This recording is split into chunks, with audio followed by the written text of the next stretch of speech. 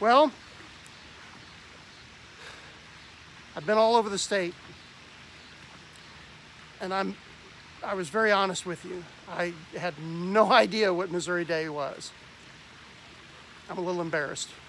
I am a history teacher. I probably should have known.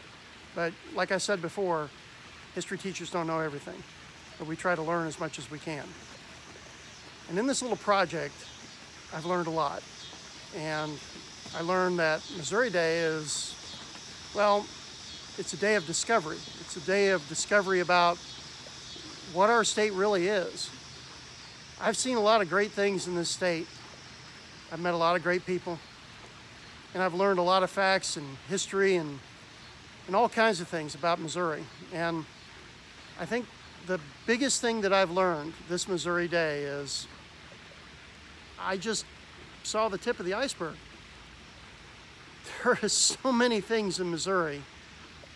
I don't know if I can make enough videos about it. It's pretty incredible. Missouri Day is a celebration of our state, and we live in a great state.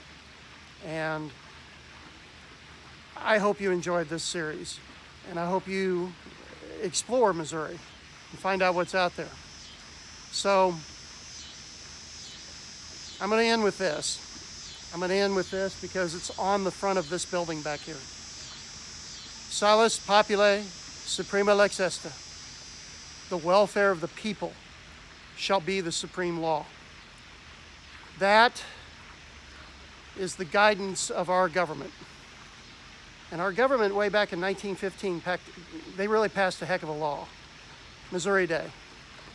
This is an opportunity for us as citizens of this state to learn about the great people, the great history, and the great things that we have here that make Missouri great. So, happy Missouri Day this bicentennial year, and good luck in learning more about our state.